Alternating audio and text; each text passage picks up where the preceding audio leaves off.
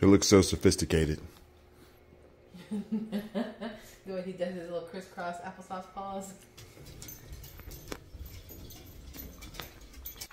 So I don't know if you guys got a chance to see my video from this morning, but in that video, I showed you just how many crazy problems are going on in the world right now, but also the vacancies and these open and empty apartment units.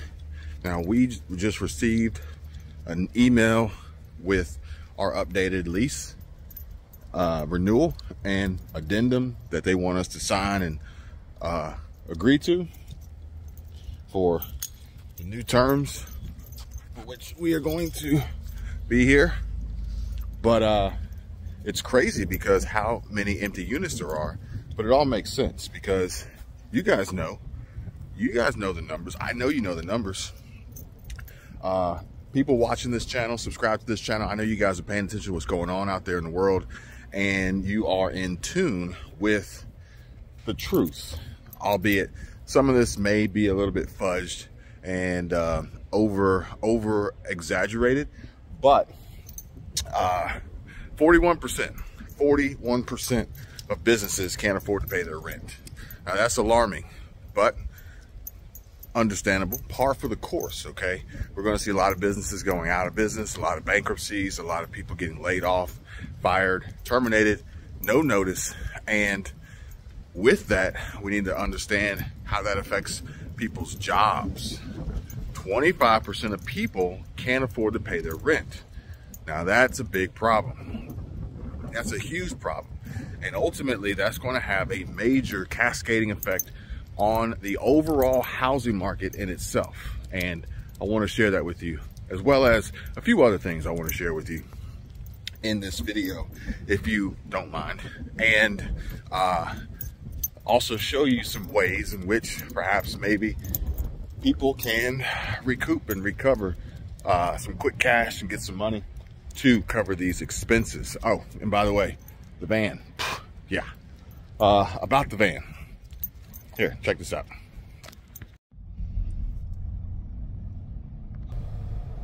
I expected more. So did I.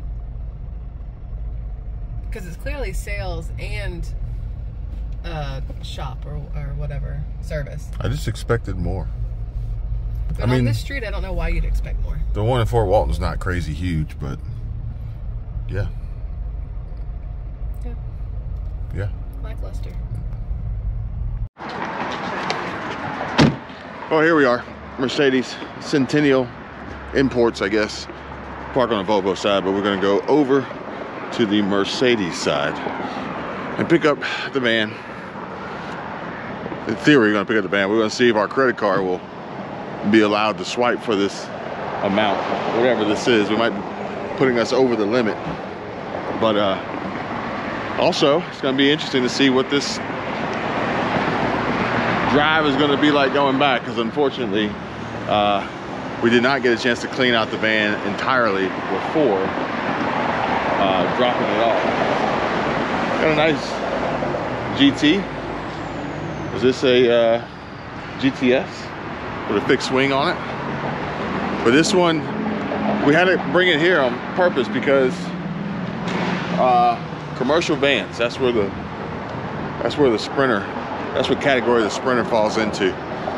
And they don't work on Sprinters in Fort Walton. I don't see mine over there, but we'll find it, I'm sure. That sucks. But they came to the right place. Got a flat tire. Yeah. We got a pretty decent sized service bay back there. And over here too. And I don't know where the van is, but we're just kind of hanging out, waiting for them to pull it up. Here it comes. I should have told him to wash it.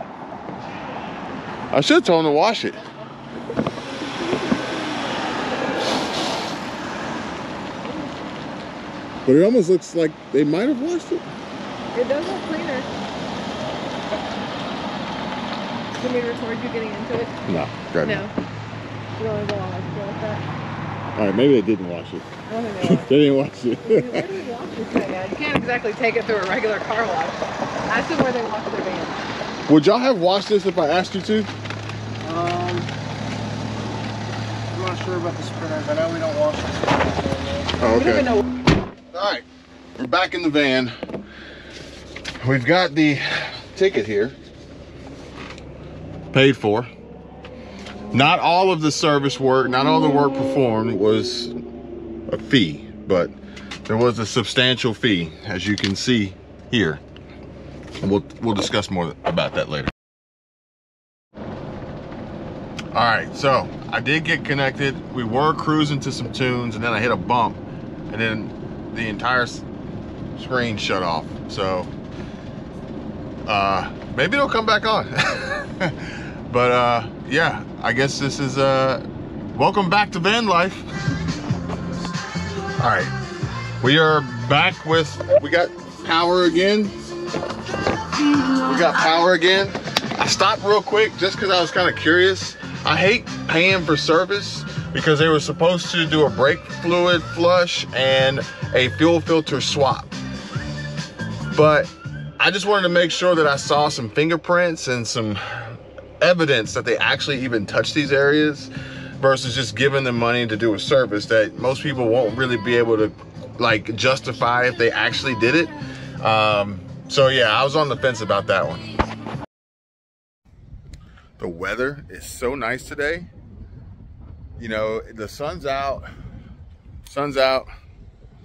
We got a little bit of a breeze going. Obviously, got some cloud seeding. I mean, chemtrails going on up there. But it's just a nice day. The wind's got a light breeze, good temperature. I put this Lululemon hoodie on, but honestly, I don't even really know if I need it. But I put it on anyway, just in case, because we're probably going to be out for a little while. And by the time we get back, it'll be dark and the temps will have dropped. But really nice weather today, and a drastic change and drastic difference from just 2 days ago. But hey, beautiful, beautiful January weather here down in Florida. Where are you guys at? How's your weather?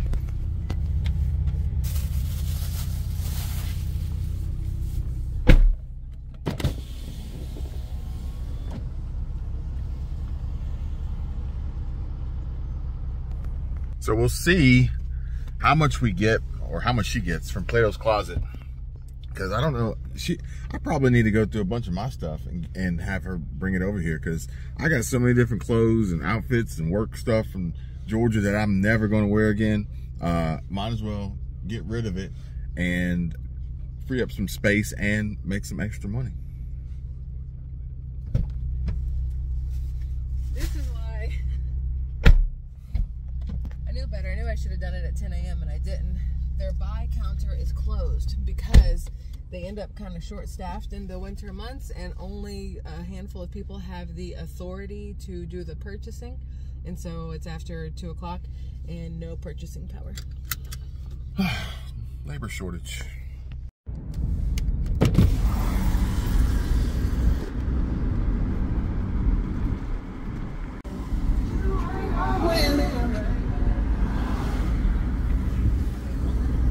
I have no idea if I can even see anything, but from where I'm sitting, we got a good view of the water.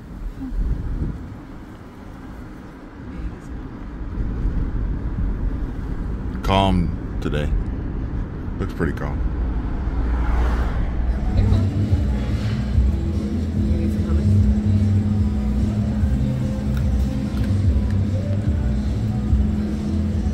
Yeah, I'll take some. We ended up making a pit stop. We were famished. BLT, hummus, doing a little bit of work. And we're still waiting on her entree. Alright. You remember it? Thank you. This looks good. Looks great, thank you. Appreciate it. Can you tell me what we have here, and also tell me about where the lettuce came from? Sure, absolutely. So what we got right here is called this my long run BLT. I'm a runner, so I just wanted something that kind of correlated with that, and all runners love BLTs. So It's going to have avocado puree, garlic aioli that we make in-house, a Jerkin Angus Farms bacon. They're just south of Tallahassee, around Bluntstown area. Really good bacon. And it's going to go on sourdough bread, and then it's going to have a special lettuce that goes with this from Westonwood Ranch. So it's a butter lettuce that they grow aquaponically. Westonwood Ranch is a center for people on the spectrum, so all their students and participants are the ones that are growing it at their facility, and then they provide it for us, so we're very blessed to be partnering with them. Very nice. Yeah, absolutely. And then it's going to be, this one is paired with sweet potato fries and a homemade ranch that we make in-house. And anybody who wants to get their own is coming where? You can come over to PB&J Bistro and Cafe. We're located in the City Food Hall over here in the Destin Commons.